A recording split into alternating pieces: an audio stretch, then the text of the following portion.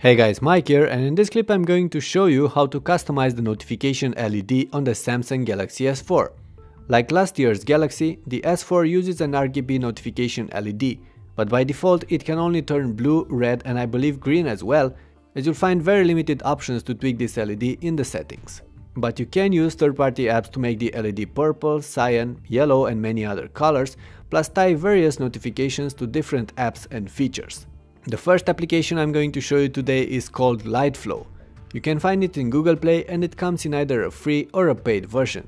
Install the free one for starters and launch it. The app will ask you to activate it from the accessibility menu in the settings.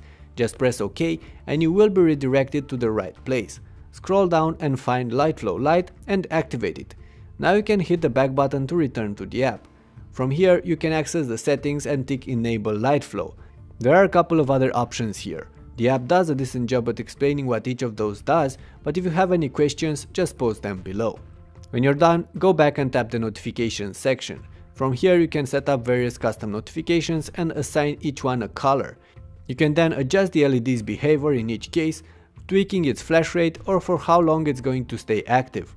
From the More Apps section, you can go ahead and add other actions to the notifications pane. You will notice that there are a bunch of them, but most will require you to buy the premium version of the app. Still, no biggie, it sells for like $2. Anyway, I'm currently playing with this app on the S4, trying to set it up properly. It's a bit of a pain, but I'll have a more detailed clip somewhere in the near future with my findings.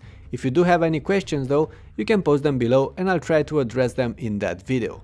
Light Manager is another app you can use to customize the notification LED on the S4. This one is free, and I find it easier to understand and set up than the one presented before.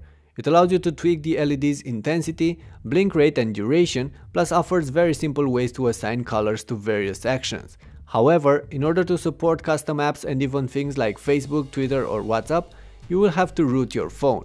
And that's why this application is not going to be suited for most users, and that's a shame. I really find it a lot better than LightFlow. But in the end, most of you will have to stick to LightFlow. There are however some bugs I've encountered on the S4. For instance, the app isn't able to properly display some colors and sometimes won't disable the LED after clearing the notifications. All this plus the cluttered interface might drive users away, but if you're patient enough to set it up, you're probably going to be pretty happy with it. Anyway, that's about it for now. Let me know if you have any questions, and leave a comment if you know some other good apps that let you tweak the LED light on the Galaxy S4 so I can try them as well. Oh, and if you like this video, hit that thumbs up button and subscribe to my channel so you won't miss my future updates. I have plenty of other videos with the Galaxy S4 and other smartphones in the near future. Cheers!